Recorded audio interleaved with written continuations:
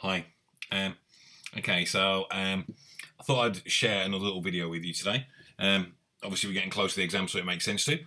What we've got here is a foundation question. Both of the videos we've done so far have been higher questions. So I thought a bit of a foundation question would be an alternative for you, okay?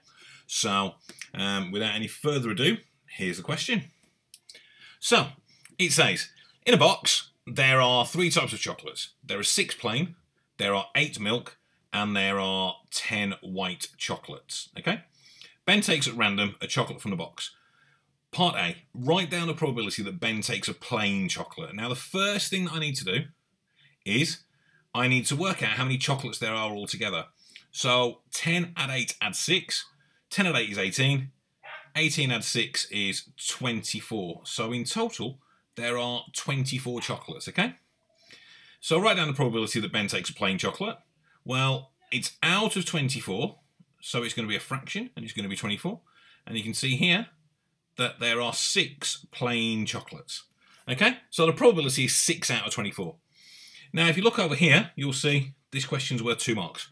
So what it wants us to do is to simplify it. With any simplifying, what you're doing is you're finding the highest common factor of these 2 numbers, so in this case 6 and 24. You're basically looking for the biggest number that you can divide 6 by and you can divide 24 by. So in this case it's 6. How many 6's are there in 6? There's 1. And how many 6's are there in 24? There are 4. So for 2 marks, my answer is 1/4. Okay, so 1/4 of those chocolates are going to be plain. Part B says that Dion takes 2 chocolates from the box. Write down all the possible combinations of chocolates that Dion can take. So we need to do this in a structured and an ordered fashion, okay? So it says that he could take, we know that he could take a plain and a plain. He could take a plain and a milk. He could take a plain and a white. He could also take a milk and a milk, or a milk and a white. We don't need to write milk and plain because we've already got it here.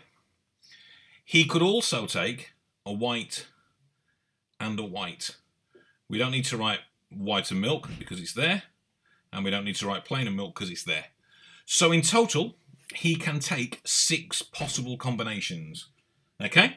So 6 possible combinations gives us the number of ways that he could take 2 chocolates out. Okay? So there's 4 marks. 4 nice and easy marks straight away. So nice little foundation question just to help and get you thinking. You'll notice that I did that in a really structured and an ordered manner. Okay? I went straight for all the possible ways of doing plain chocolate. So plain plain, plain milk, plain white. Then I looked at what was left. Milk milk, milk white. Then I looked at what was left. White white. Okay? Do it in a structured way. Do it in an ordered way. If you do it in an ordered way, then you can be confident that you've got all the options that you need, all the possible ways that you could succeed with this, okay? So there's 4 marks. 4 nice marks, actually. 4 marks that it's good to be able to get, okay? So that's our little question for today. Any requests, as always, let me know. And I will see you soon.